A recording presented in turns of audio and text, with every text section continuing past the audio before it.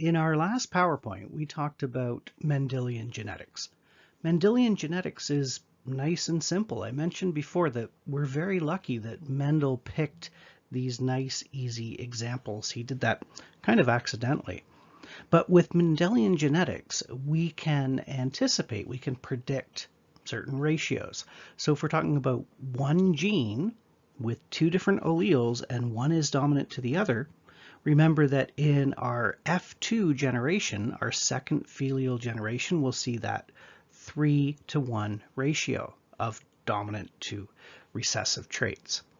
If we're talking about two genes and those genes assort independently, and what I mean by that is they're on different chromosomes generally, then we can expect to see a 9-to-3 to 3-to-1 ratio in our second filial generation.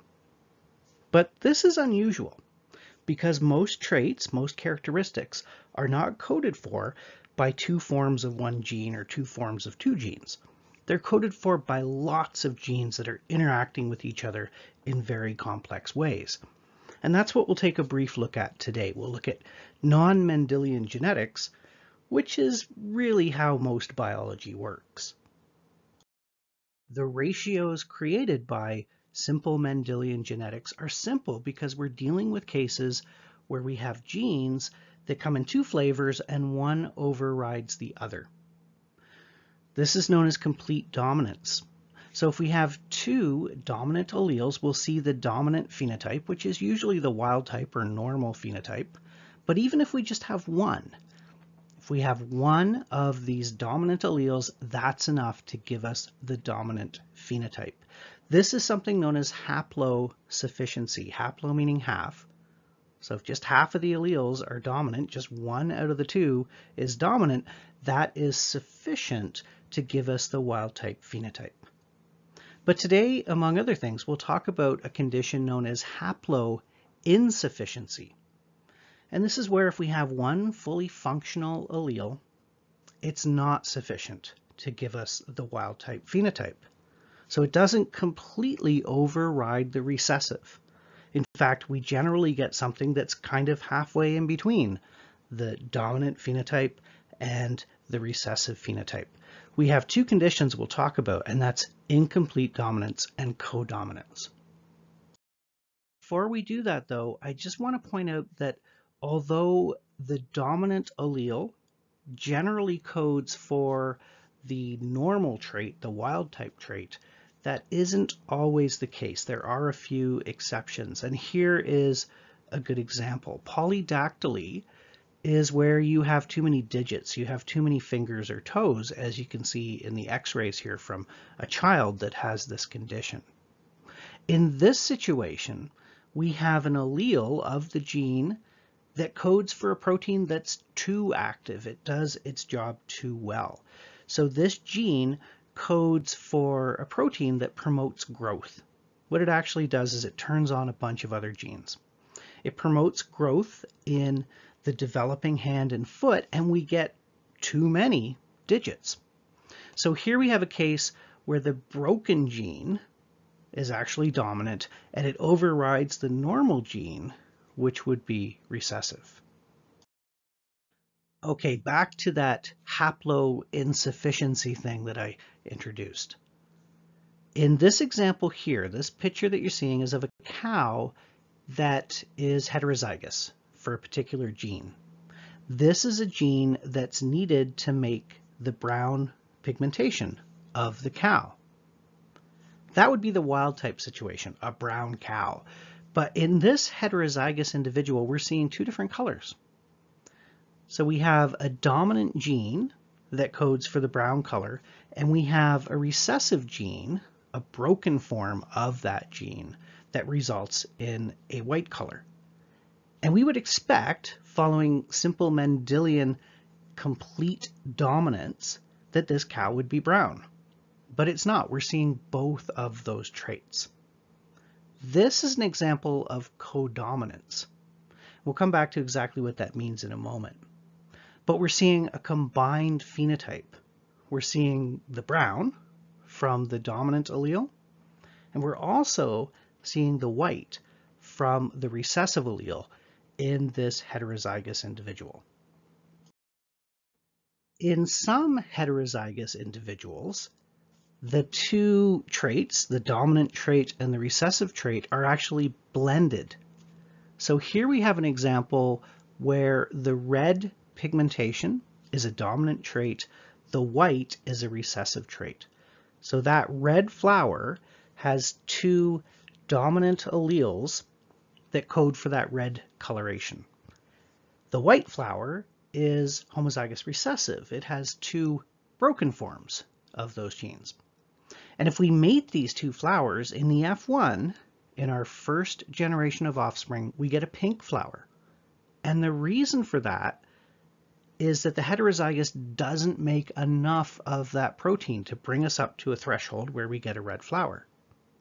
So I mentioned before that in complete dominance, let's say we've got a gene that codes for an enzyme. So long as we have at least one working version of the gene coding for that enzyme, that's enough. That's enough enzyme. But in this case, having only one functional gene doesn't give us enough enzyme to get the full red color. So we get something halfway in between. So that's incomplete dominance, where things are blended together. In codominance, we see both of the traits, the recessive and the dominant, but they're not blended together, they're separate. So you can see that in the flower at the bottom here. We can see separate bits that are white and separate bits that are red, just like that cow that we talked about a moment ago. Let's take another look at that flower example. So again, let's say we had a red flower, and it's red because it's homozygous dominant, and we cross that with a white flower, which is homozygous recessive. And let's say we get a pink flower. That is incomplete dominance. We have a blending of the two traits. The incomplete part means that the dominant allele does not completely overwhelm the effects of the recessive allele. If we end up with the flower on the right there, so if the heterozygous individual is striped, so we see separate red bits and separate white bits, that's codominance. So each of those alleles, the dominant and the recessive, are having an effect on different parts of the flower. They're acting together in a cooperative way. Let's have a look at a Punnett square for incomplete dominance. And we're going to look at that flower example again. So we're going to mate red flowers with white flowers. Now there's lots of different ways that you could name the alleles. You could come up with your own lettering system. What they've decided to do here is use C, presumably because it stands for color, and then they've got two superscripts. They've got a big R, which would be the red allele, and a big W, which is the white allele. Now the reason they've done this, instead of going with like big W, little w, or big R, little r, something like that, is because they're trying to show that one gene can't override the other, or I should say one allele of the gene cannot override the other allele. They're actually being blended together in the F1 generation. So in the F1 generation, we have a blended phenotype. And once again, just think about how lucky Mendel was to come up with a number of traits. He was very observant. He looked for these traits, but he was very lucky to find traits in his pea plants that showed complete dominance. If he had decided just to use traits like this, he might have concluded that, well, the blending hypothesis of inheritance is correct, and he might have just stopped right there. Anyway, if we do our Punnett square, what we're doing in this case is we're taking our heterozygous individuals, our F1 generation, and we're breeding that amongst itself. Remember that with a diploid organism like this diploid plant, it's going to produce gametes that are haploid, and we can lay out those haploid genotypes on the axes of our Punnett square. We do our cross, and this time we get a 1 to 2 to 1 ratio instead of the 1 to 3 that we saw before with the simple complete dominance that Mendel was looking at. So we have one homozygous individual that's red, and it has 2 copies of that R allele. We have one homozygous individual that's white, has 2 copies of that white allele. We have 2 heterozygous individuals, and instead of being red or white, they are pink. They're halfway in between the two. Here's the same example again, but this time with snapdragons, another type of flower. And in this case, they're using the lettering system that you're more familiar with. So we've got homozygous little r individuals that are white, homozygous big R individuals that are red. That's our parental generation. We cross them, we get our F1 generation. They're all pink. They're all heterozygous individuals. We take those, we mate them, we get our F2 generation, and again, we're going to have this 1 to 2 to 1 ratio. So we have 1/4 of the individuals that are red, 1/4 that are white, and 1/2 that are pink. Now, if we were looking at this and we wanted to be absolutely sure that this is what was happening and that the pink ones were indeed heterozygous, we could do a test cross like we talked about before. We could take a homozygous white flower and cross that with our pink flowers, and we would get a 1 to 1 ratio of pink and white in this case. Unlike what we see in incomplete dominance, in codominance, the 2 traits are not simply blended together. So think back to that example with the cow. If we took a white cow and bred it with a brown cow, and we got a light brown cow, that might be an example of incomplete dominance. But in that photo I showed you, we can make out separate patches of white and brown. So that's an example of codominance. We have 2 genes where one is not dominant to the other, and also the 2 don't simply blend together. Another really good example of codominance is blood types in humans and other mammals. So you're probably familiar with blood typing. Maybe you know your blood type. If you don't, you'll have a chance to figure that out in the lab.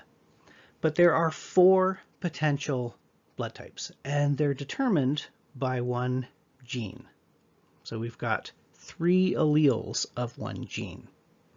You can be type O, you can be type A, you can be type B, or you can be type AB. So for all of these, what we have is this core structure of sugars. What we're dealing with here is a protein that's embedded in the membrane and sticks out of the red blood cells. And attached to it are these sugars. Don't worry about the names of these sugars. But in every example here, we can see this core structure of sugars. Now, if you have type A, then you have this additional sugar stuck onto that. If you have type B, you have this different additional sugar tacked on to that core sugar structure. If you're type AB, you have both the A and the B protein. What's especially interesting about this example is, again, we have these 3 alleles. The A and B alleles are codominant. They don't override each other. But both A and B are dominant to O. So if you have type A blood, you have some of those A proteins sticking out. But there's 2 ways you could be type A. You could be homozygous dominant, or you could be heterozygous. Again, the A is dominant to the O. If you're type B, you could be homozygous dominant for B, or you could be BO. Again, the B is dominant to the O. If you're AB, there's only one thing you can be. You have one allele that codes for the A protein, one allele that codes for the B protein. And if you're type O, again, there's only one thing you could be, and that is O and O. So you have two recessive forms of the allele. So if you are homozygous dominant for A, you're going to have lots of those A proteins. If you're heterozygous, it just means you're going to have half as many. So half of the proteins you have on your surface will be A, and the other half will be O. Now, why are these proteins important? Well, there's lots of these glycoproteins attached to cells throughout your body. A glycoprotein is a protein with sugars attached, and they're used for identification. If you get, let's say, a tissue transplant, the tissue transplant you get from someone else, or the organ transplant, it's going to have different glycoproteins on its surface than you have on the surface of your tissues and organs, and your immune system will attack it because it will recognize it as foreign. Now, this is why you don't want to get the wrong blood type during a transfusion. If you have type A blood and you get type B blood, in your body you have antibodies that will attack that foreign protein. So an antibody is a protein that sticks to something that's foreign.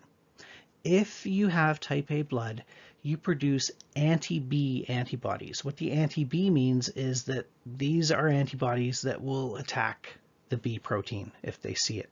What they'll actually do is they'll stick to more than one B protein, and they'll cause the red blood cells to clump together. And of course, you don't want your blood to clump.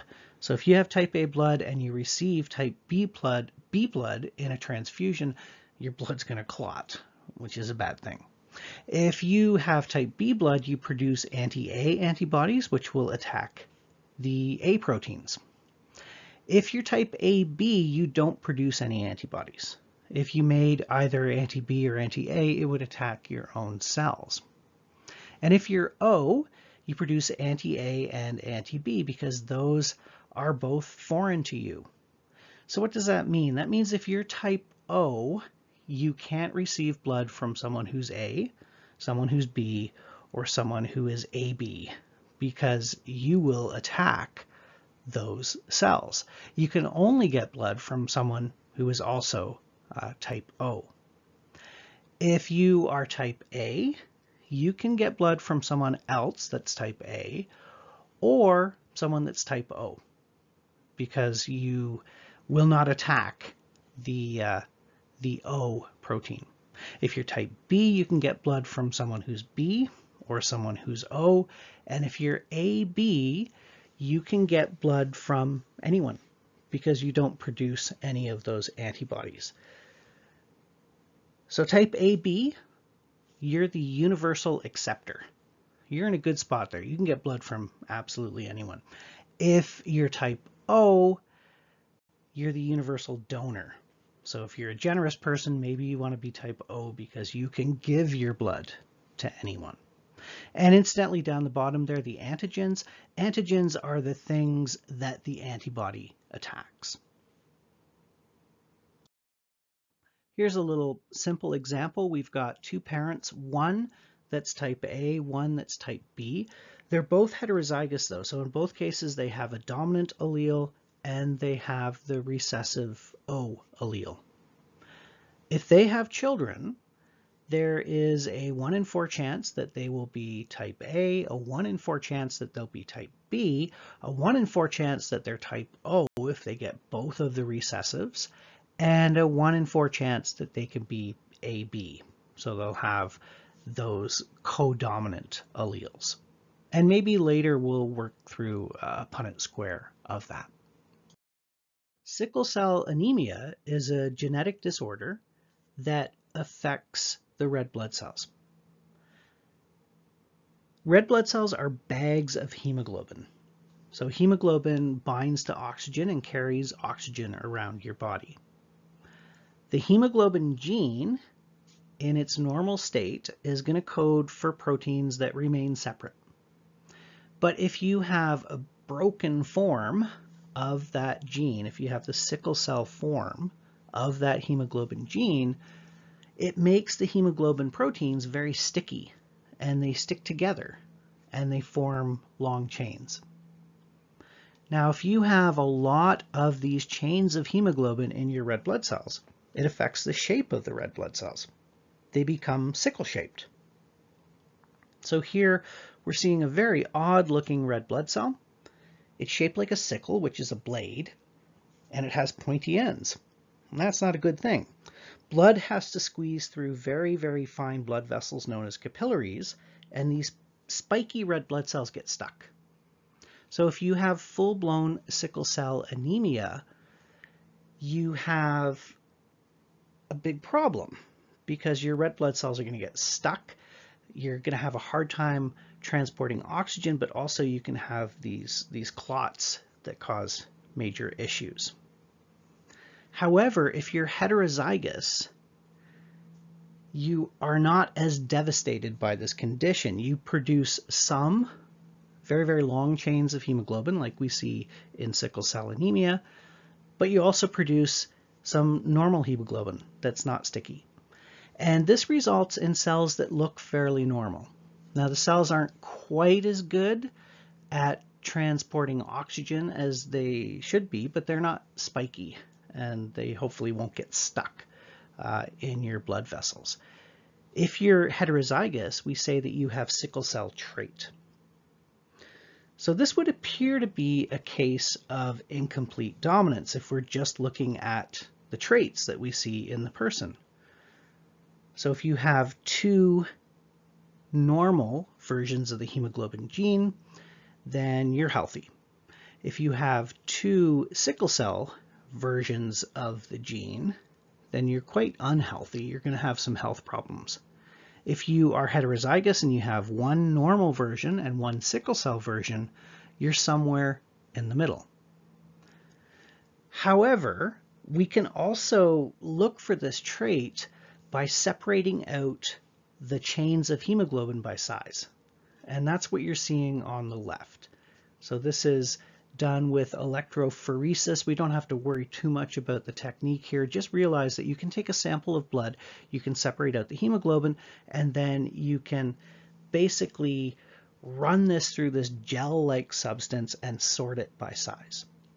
And what you're going to see with someone who has normal blood is that the hemoglobin molecules are going to be separate.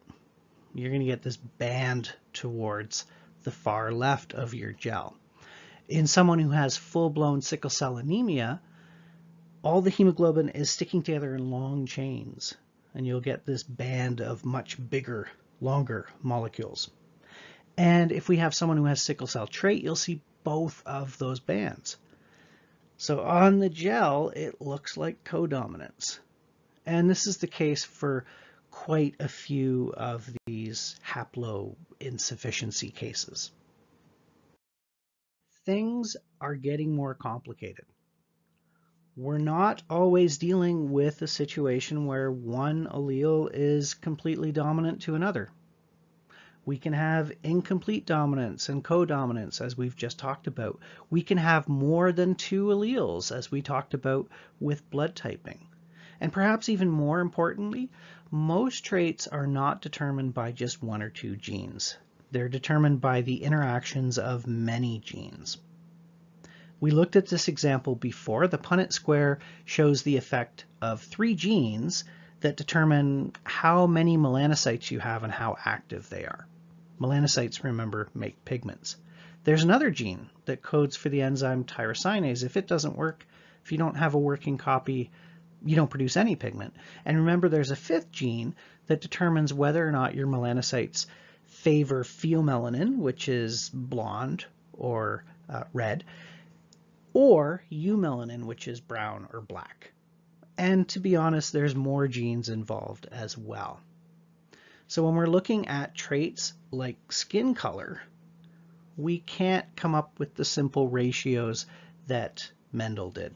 It's far more complicated. In many cases, we have genes that can override the effects of another gene. Now, this is different from what we've talked about with dominance. In that case, we're looking at one allele that can override another allele, but those are alleles of the same gene. Here we're talking about one gene completely overriding a second gene. In that case, we say that that gene is epistatic. So the gene that overrides the other gene is epistatic to the gene that's being affected. As an example of this concept, let's take a look at the wiring in your house. So you have somewhere in your house a service panel or fuse box, and there's one switch on that box that shuts off the power to the whole house. That's number 1 in this diagram.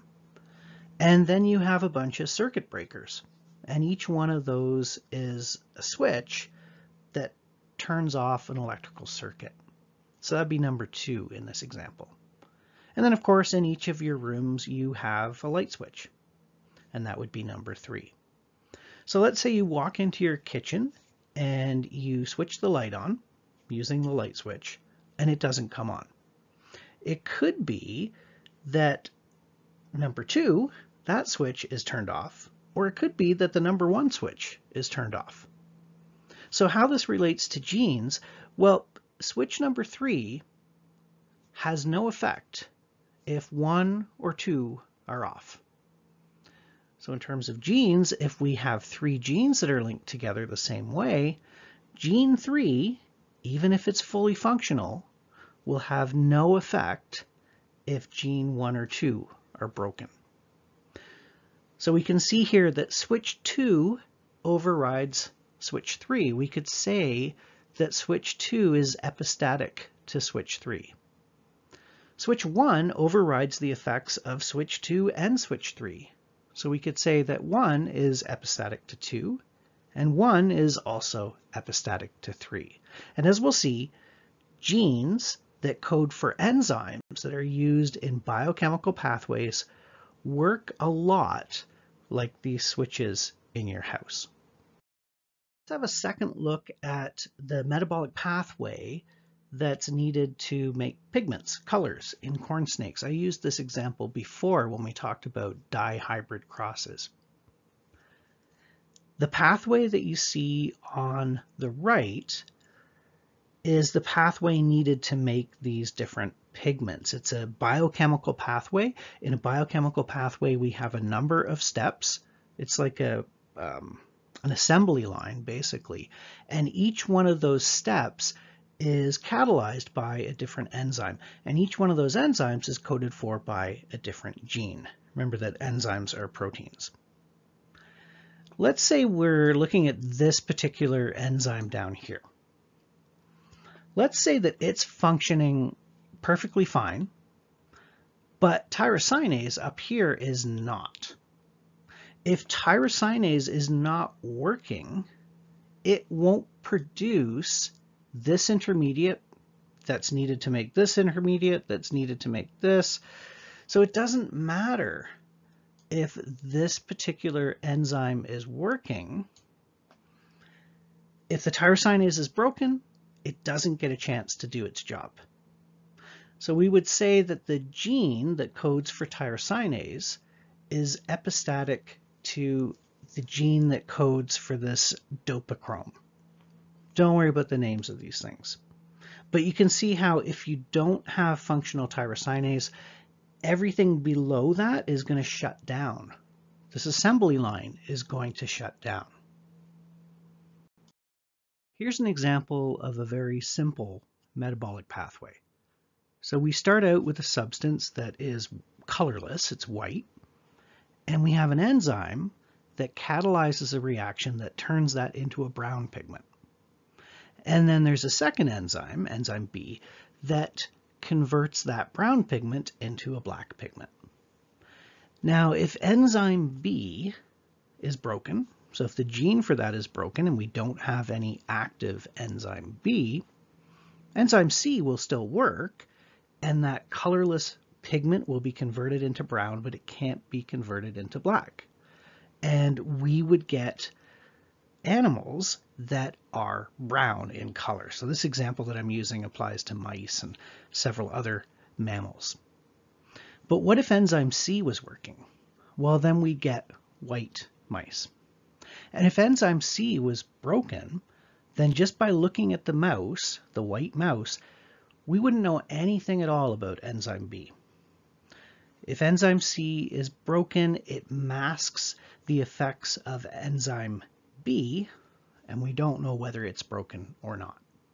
If we do a cross between individuals that are heterozygous for these two genes, we get a 9:3:4 ratio instead of the expected 9:3:3:1.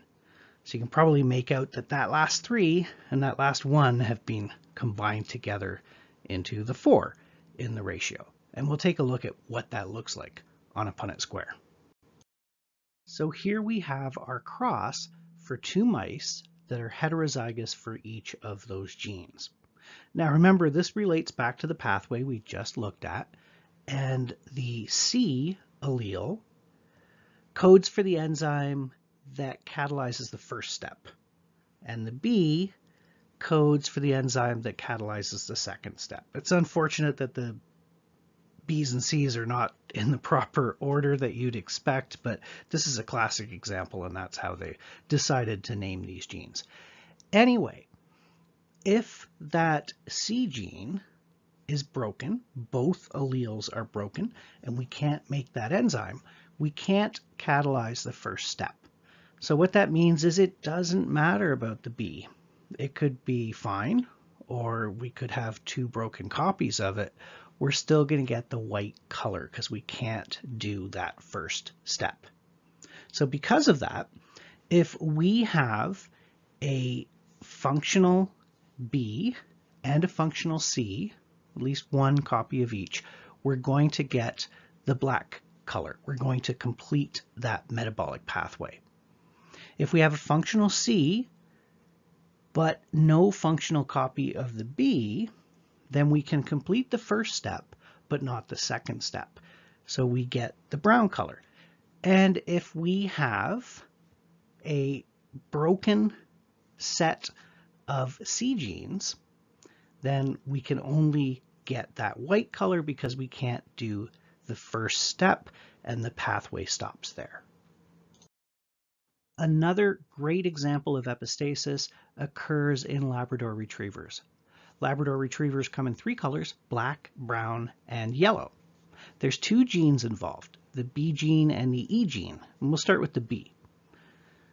So there's a metabolic pathway, like we've talked about, that starts out with a colorless substance and turns it through a number of steps into a black pigment, which is melanin.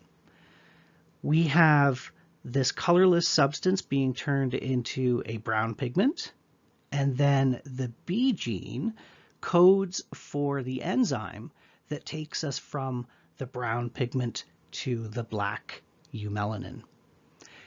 If that enzyme is non-functional, if we don't have a functional copy, then the pathway stops at brown and we don't get any further. So if we have a black lab, we know that we have at least one functional B allele, one normal B allele. We don't know what the other one is without doing some genetic testing. If we have a brown lab, that means we have two non-functional forms of that B gene. Now the E, as you might have figured out already, overrides both of those other alleles. It overrides the B gene. The E gene codes for something called a melanocyte stimulating hormone receptor. This is a protein that's on the surface of the melanocytes, and it basically turns the melanocytes on. If that receptor is broken, the melanocytes don't do anything at all. They don't make any pigments whatsoever. So we don't get the black or even the brown. We get no melanin. There are some other yellowish colored pigments, within the dog's fur. Those are determined by a totally separate pathway. We do see those, so we get that yellowish color instead of the black or the brown. And once again, just like we saw in the mice, we get a 9:3:4 ratio. The majority of the dogs, if we cross two heterozygous individuals together, are going to be black.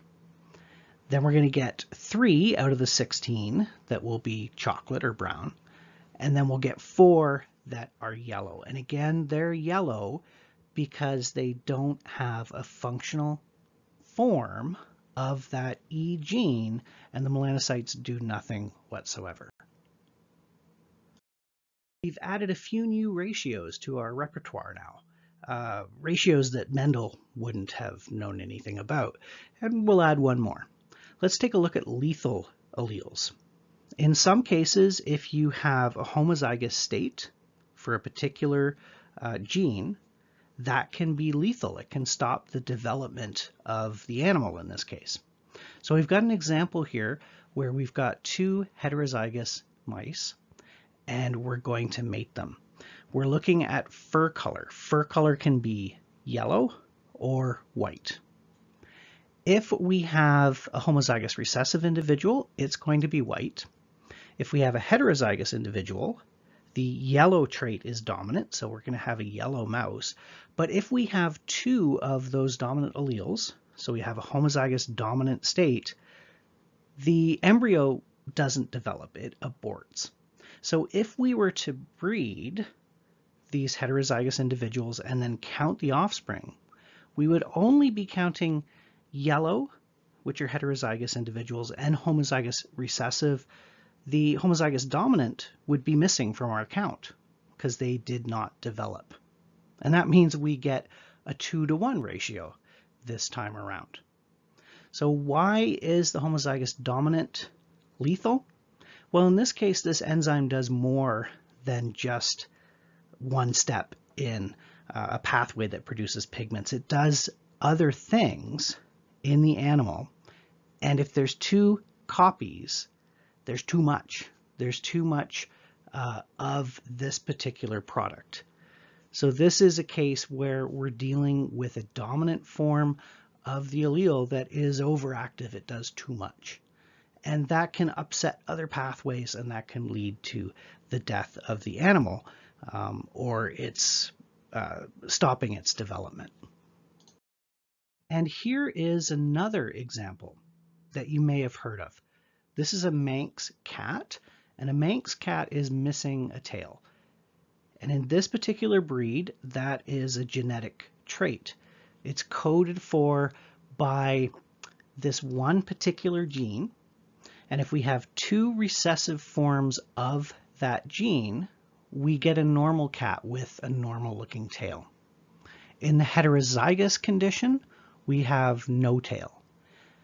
And in the homozygous dominant condition, we have no cat. That cat does not develop as an embryo, it aborts. So what's going on here is exactly like the last example.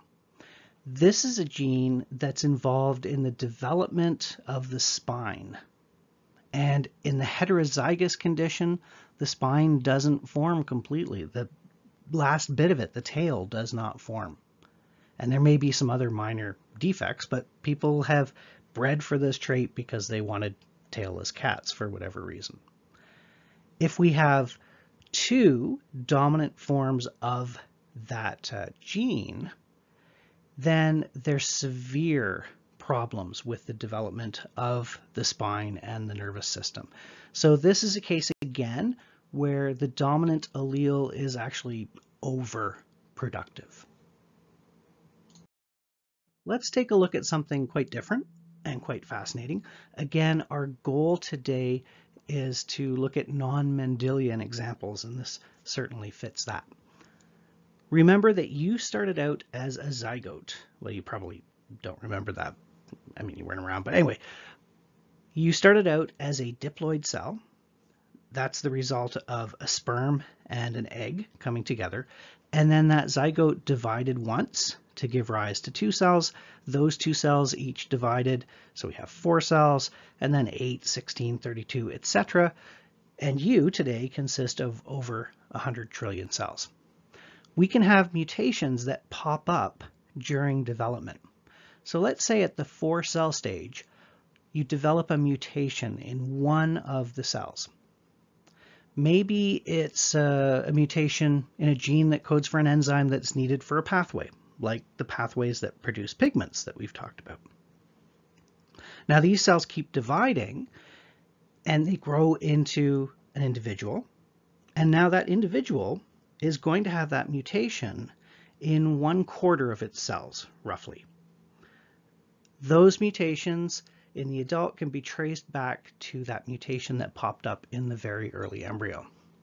So we could have, for instance, patches of skin that were derived from that one mutated cell. So we have a population of cells that was derived from that mutated cell, where maybe the melanocytes don't work properly, or maybe they're overactive.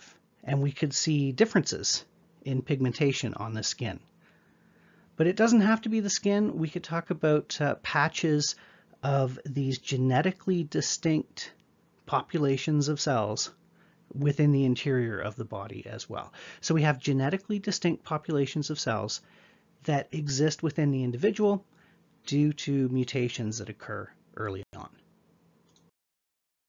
With an individual that's a mosaic, we can trace all of the cells back to one zygote. So we had a zygote that developed into an embryo. Somewhere along the line there was a mutation and we ended up with 2 distinct populations of cells just kind of sprinkled around in this individual. But we can trace the individual back to one zygote. A chimera is even stranger. With a chimera we have 2 distinct embryos that come together, and then that new ball of cells develops into one individual. So imagine that we have 2 egg cells being released, one by the left ovary, one by the right ovary. They travel down the fallopian tubes, they both get fertilized, they start to develop, and those embryos merge together. And then that mixture of cells gives rise to one individual. So we can see here with the cat that the 2 sides of the head are genetically distinct. There's a difference in fur color and eye color. Technically speaking, this cat is actually 2 cats that have fused together during their development. We can take this even further because it's possible to fuse embryos from different species together if they're very closely related. What you're seeing on the right is something known as a jeep. And it's actually part goat and part sheep. So you can see some parts that are kind of woolly. Those are sheep cells. Part of it looks like a goat, and those are goat cells. So we have these 2 very different things combined into one individual. Now that jeep, of course, is not something that would occur naturally. It required a little bit of help, but what some researchers did was they took a very early embryo from a goat, a very early embryo from a sheep, brought them together. They formed one single new embryo, and then that developed into the jeep. They would have implanted that embryo back into a goat or a sheep to serve as a surrogate. Let's move on to something different again. I want to talk briefly about how sex determination occurs.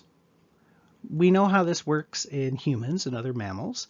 So we have an X chromosome and we have a Y chromosome. If you have 2 X's, you're female. If you have an X and a Y, you're male. But let's talk about why that is.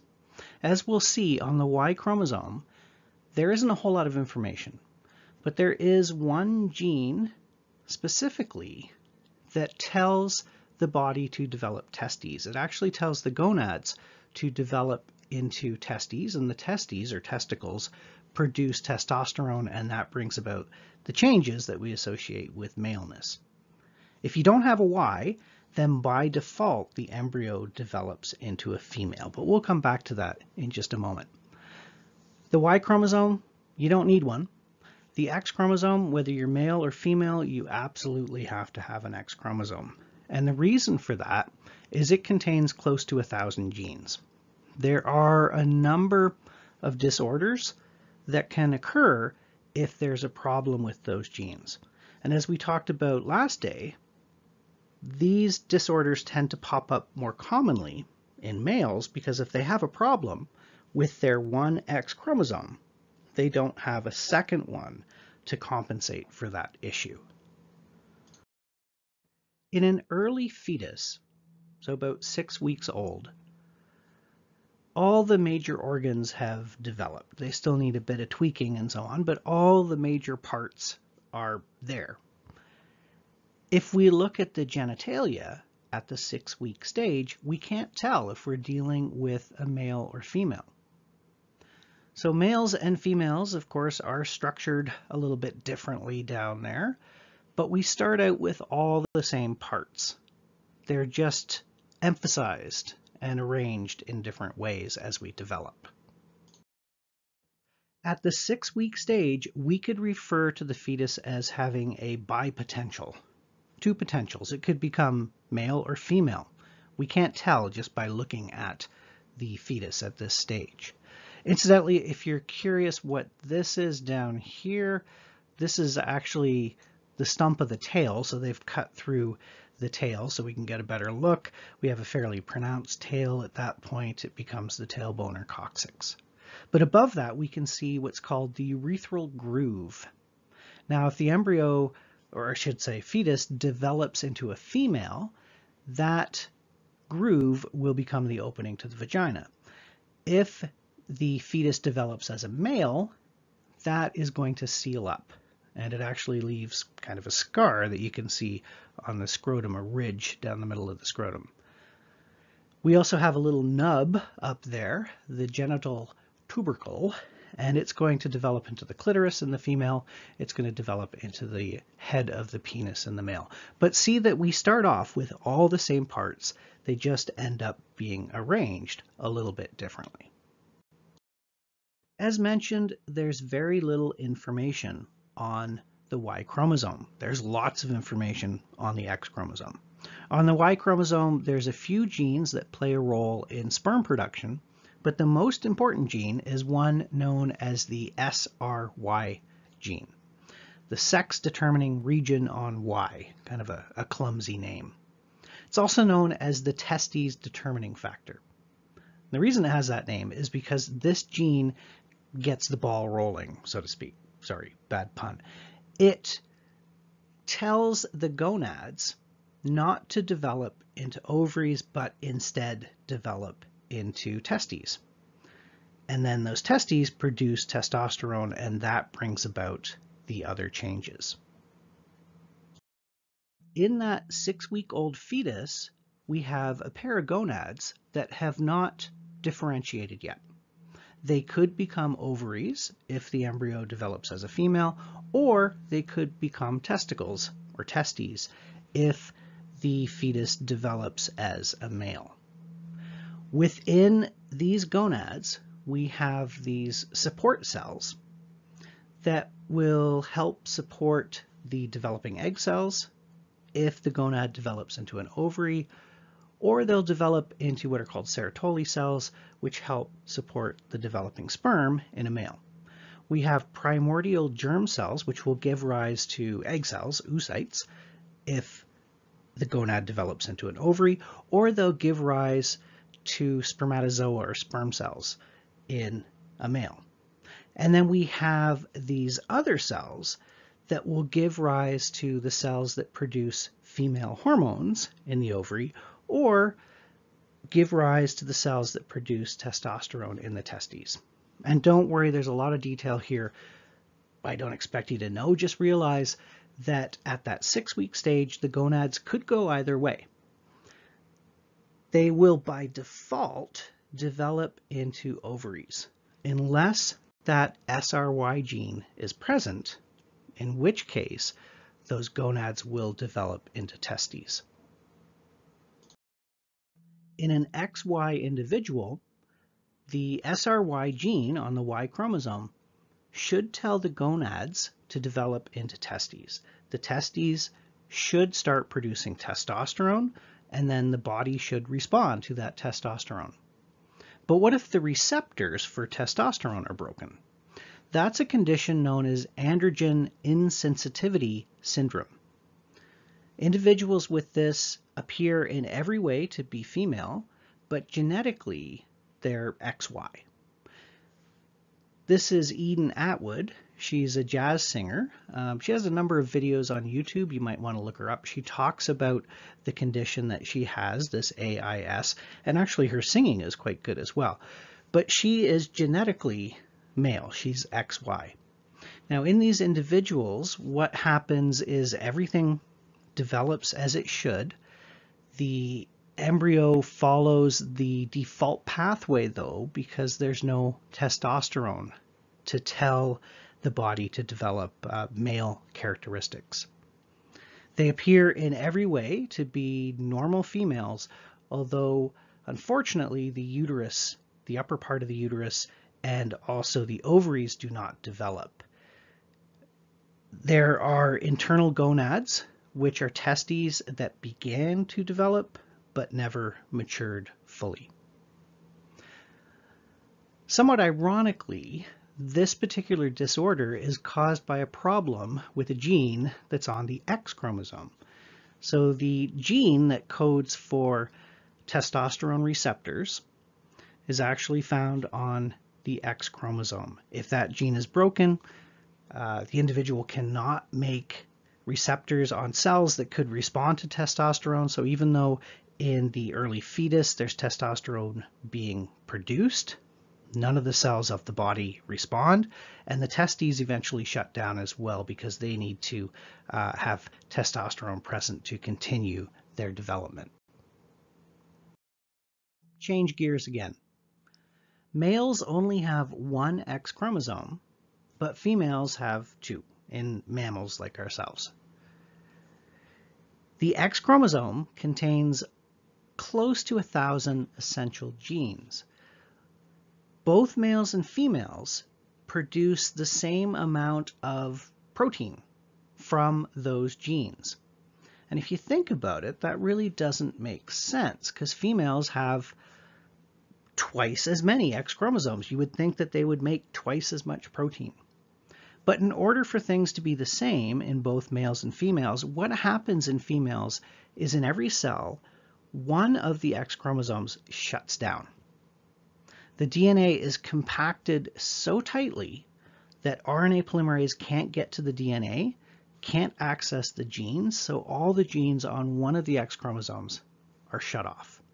And this is something known as dosage compensation. It ensures that males and females have the same dosage of the proteins that are coded for by the X chromosome.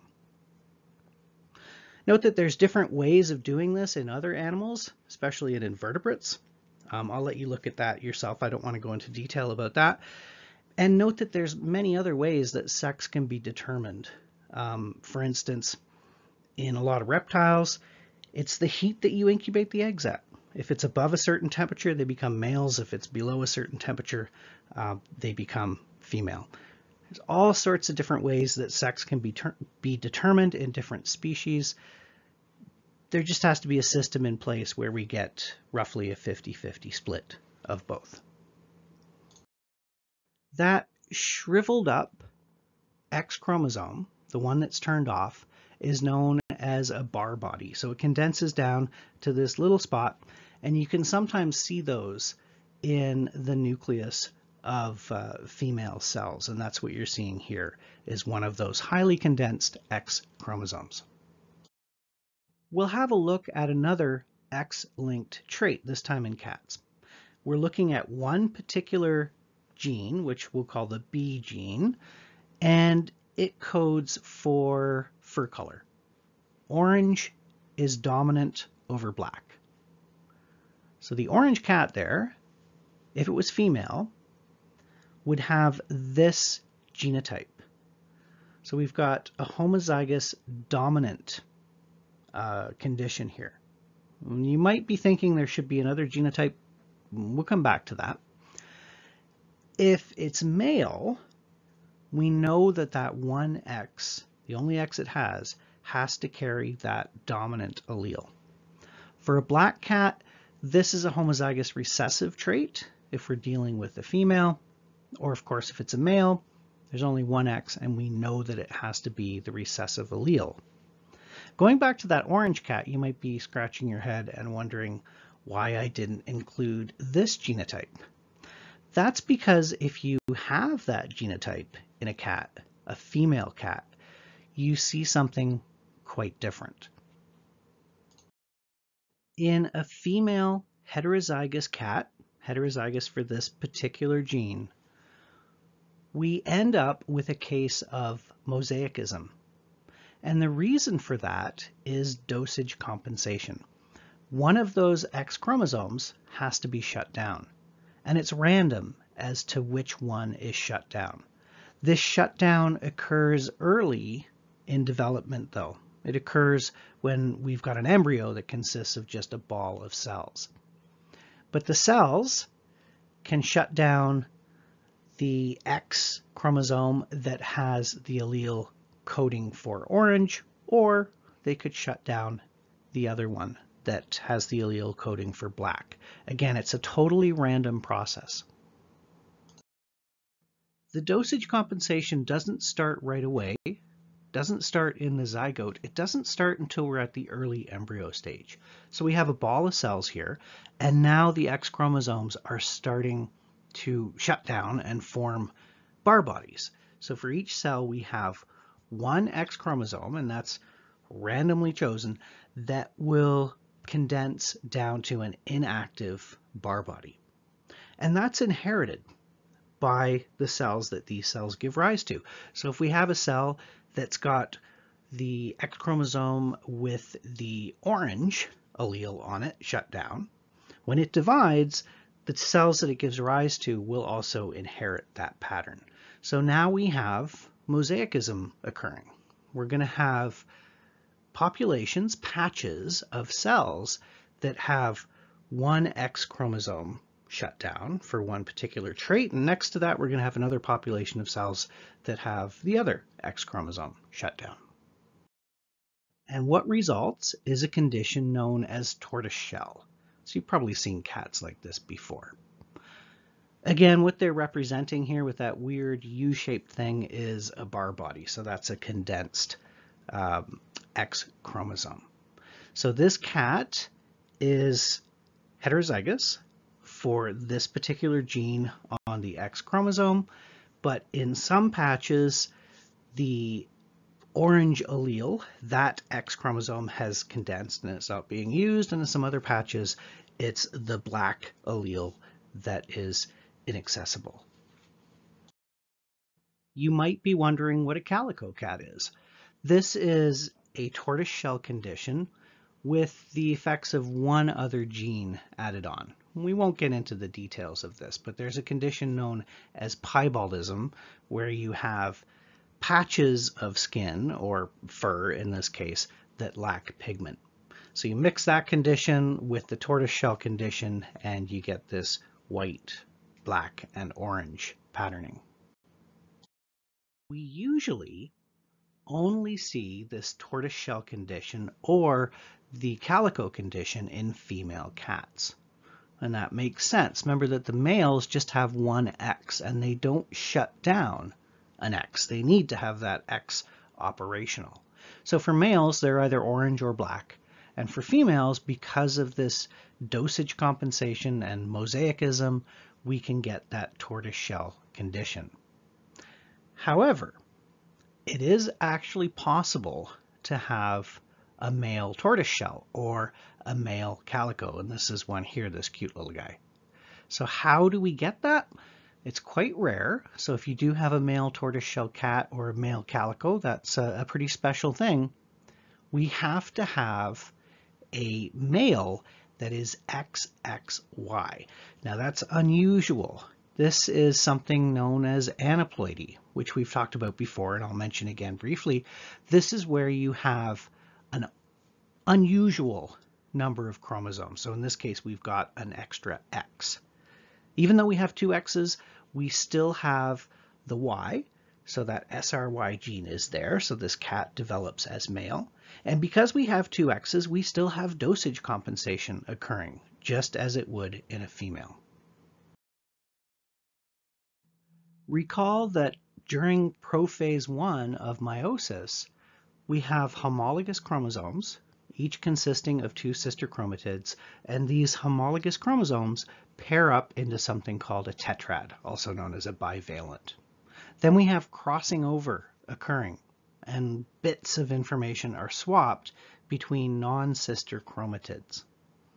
So the same set of information is swapped between those non-sister chromatids, and we get rearrangements of the alleles. Now sometimes, because this is a really complex process, sometimes the homologous chromosomes won't separate. They get kind of tangled up, and they might all go to one pole of the cell during the first division. Alternatively, sometimes during the second division, the sister chromatids don't separate from each other. There's proteins that hold them together. Remember, they're held together at the centromere, and sometimes those proteins don't break down to allow the chromatids to separate. This is what that looks like. So these diagrams here show non-disjunction, that's failure of the chromosomes or chromatids to separate. On the left, we're seeing this happening during the first division of meiosis. So the entire tetrad or bivalent is all going to one pole, and we end up, after our second division, with extra chromosomes in these gametes. On the other side, we're missing material now, and we end up with one less chromosome than there should be in the gametes. This causes problems. Again, if you're missing information, that's bad. If you have too much information, that's bad as well, because for the autosomes, there is no dosage compensation, and we get too much protein being produced. But you can see how you might end up with two X's and be a male. During meiosis, the X and the Y chromosomes, even though they're very different sizes, they pair up into tetrads. And we could have all of the X's going to one end of the cell, and we end up with gametes that have an extra X. Now we can also have normal meiosis occurring during the first division, but an abnormal meiosis occurring during the second, that's shown in the right-hand diagram. And in that case, half of the gametes are going to be normal, and the other half are going to be unusual. We're going to get 1 out of the 4 with an extra chromosome, and 1 out of the 4 missing a chromosome. If we have an egg cell that has an extra chromosome, and it comes together with a normal sperm cell, we're going to end up with a zygote that has an extra chromosome. So it's going to have this 2n plus 1 condition. And once again, the best known example of that is Down syndrome, also known as trisomy 21, where you have an extra 21st chromosome. In pretty much all cases, this is because non-disjunction occurred in the production of the egg. Down syndrome becomes much more likely when older women, so past the age of 30, have children, and as they get older, the chances increase. The reason for that is that the cells that give rise to the egg, if you remember, start to undergo meiosis in the fetus. So if you're a female, before you were even born, meiosis was already beginning in your ovaries. And cells are held partway through meiosis for a very, very long time. And that means there can be damage to the spindle, there can be other damage that occurs that makes non-disjunction more likely when you make your own eggs. So quickly, just the concepts for this talk. We talked about quite a few things. Remember that most traits are polygenic. That means they're the result of several genes working together. So we don't see those nice clear-cut Mendelian patterns. In complete dominance, one allele completely overrides the effects of the other. Usually, but not always, the dominant allele is the functional form of the gene and the recessive is the non-functional, although in some cases the recessive form can be the functional form and the dominant form is extra active. It's overactive. In a dihybrid cross, we talked about that before, we get a 9:3 to 3:1 ratio. So this is where we're crossing individuals that are heterozygous for two different genes. In incomplete dominance, we have two alleles of the same gene that both contribute to the phenotype of the heterozygote, and the result is a blending of the phenotypes. In codominance, when we bring two alleles together to make a heterozygote, we can see each of the traits distinctly that are the result of each of those alleles.